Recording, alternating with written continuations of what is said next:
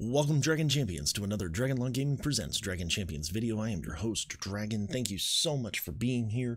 Really do appreciate all the love and support lately. Sorry about how not having any videos here in a while. I've been super busy at work, and of course always my health is a concern. But if you are new around here, please hit that subscribe button, hit that notifications bell so you don't miss a thing.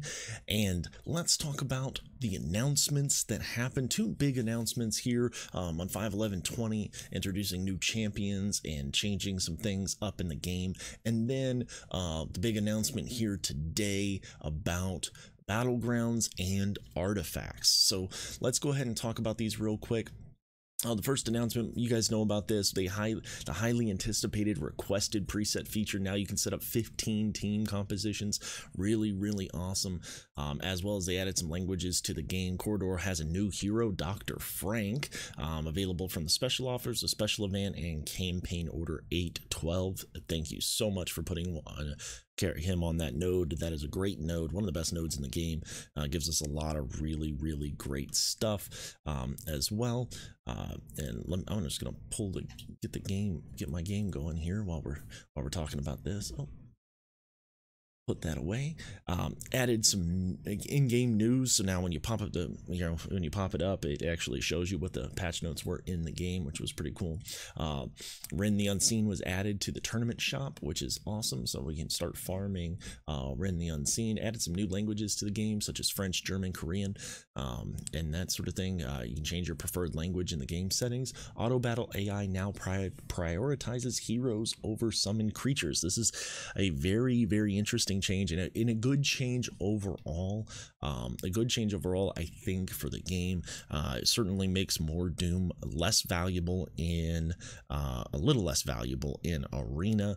However, if you guys have been playing, especially at the top part of Arena, it doesn't seem to really change the fact they just simply, if you speed Kara up and make her fast, you can get your demons out there. You can get those little guys out there taking the shots anyway once you go invisible. And so it just makes it so you have to focus more on making Kara faster.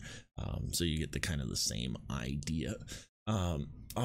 Summon creatures no longer have class tags, only race and faction. Battle Poo is no longer a defender, Red is no longer a mage, and Green is no longer a healer, and Poom is no longer a warrior. And I don't think that's a problem at all. I think that's a good thing. Certainly having a lot of summons out there, as we all know, with more Doom, you can end up having a ton of red or green out there, and so I think that's a good chance to the game. We continue to improve the enhancements of the graphics in the game and updated Venomate and Mar makers. They are fantastic. Fixed Slinger's leadership ability, fixed an unknown error that it caused when leaving the battle in the middle of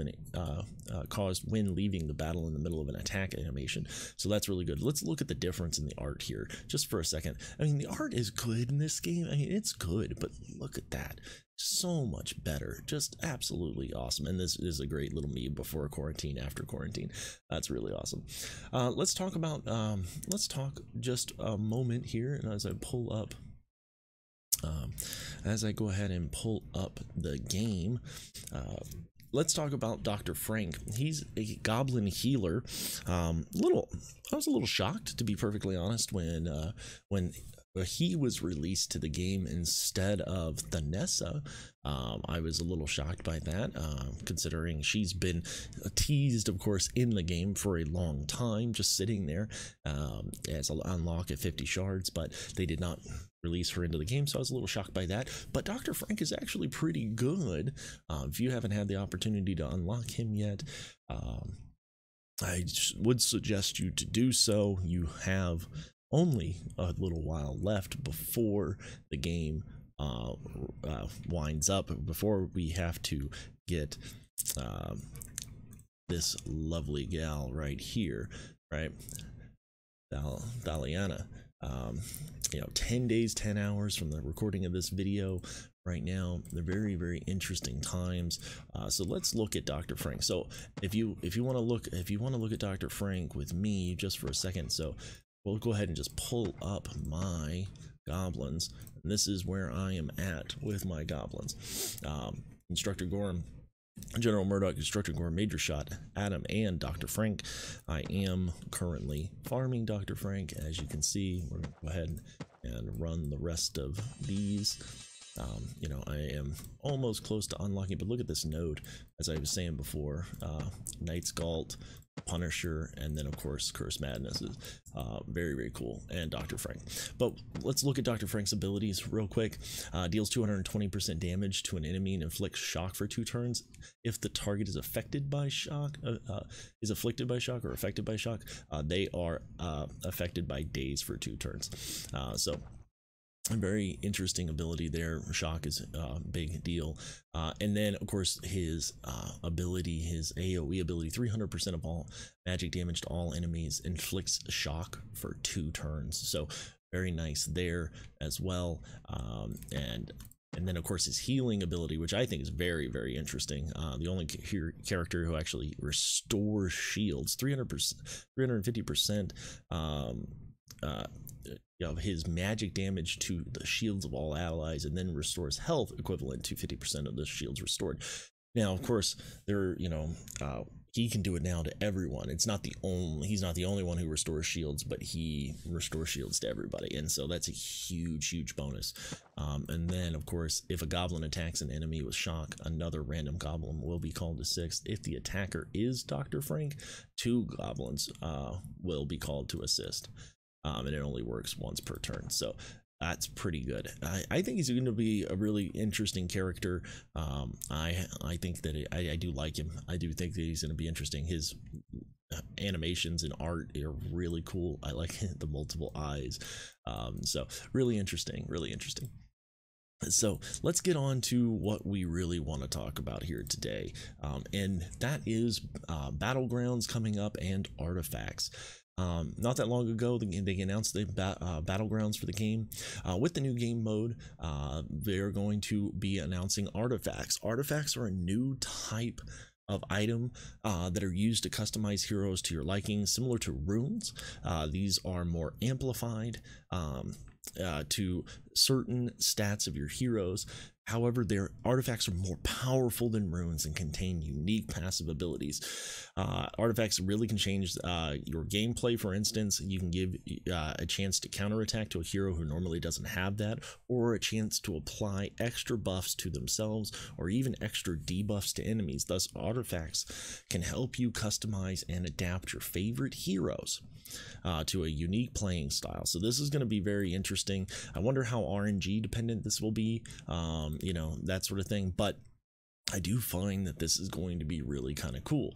If you come across artifacts, and you will come across artifacts in battleground modes, in battleground shops, and special artifact chests. So it looks like we may be able to, because they're special artifact chests, either they're going to have them in tournaments possibly, or they may be able to buy them. I don't really know, but we'll have to see what comes out. What are artifacts? Of course, it tells us here in the AFQs, and I'll just go ahead and read these so you guys don't have to. Artifacts are a new special kind of item that can use to upgrade and customize a hero and provide them with extra power and increased certain stats. What do artifacts do? Most artifacts let you upgrade 1 attack stat and 1 defense stat per hero. That's awesome. That seems pretty good. So two stats.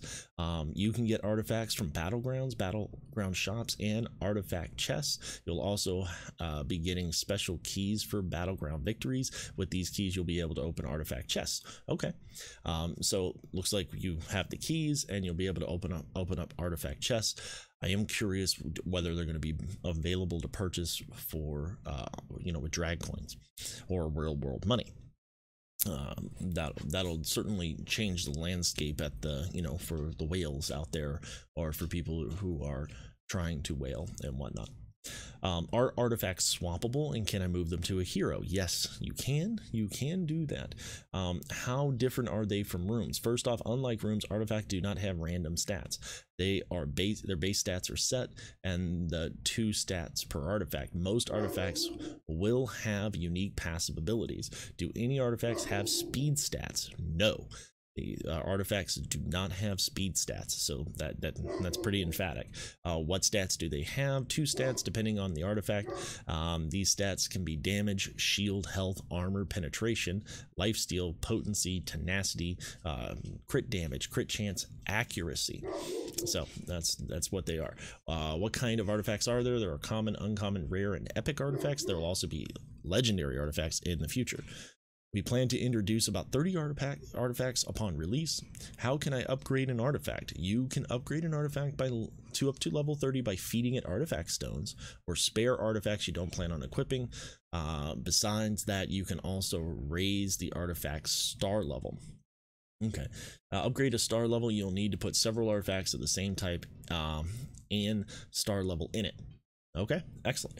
And as soon as I can start showing artifacts off of the test server, we will do that for you. How many levels do artifacts have? Artifacts have 30 levels. How many stars? They have 5. Can I get artifacts if I don't want to take part of Battlegrounds? Artifacts are available from Battlegrounds and Battlegrounds Store and the artifact chest. You'll also be able to get them from other places. So it sounds like there's other places. What those other places are, well, not sure. When are they going to appear in game? They're going to appear together in Battlegrounds. So when Battlegrounds comes out, this is going to be something as a part of Battlegrounds. If you have any other questions of how they work, stay tuned to that Game Changers content channel and feel free to ask us, and we'll be happy to update the AFQ later. Thank you so much. Thank you so much for working on this game, bringing us new content, bringing us new things. We're looking forward to Battlegrounds.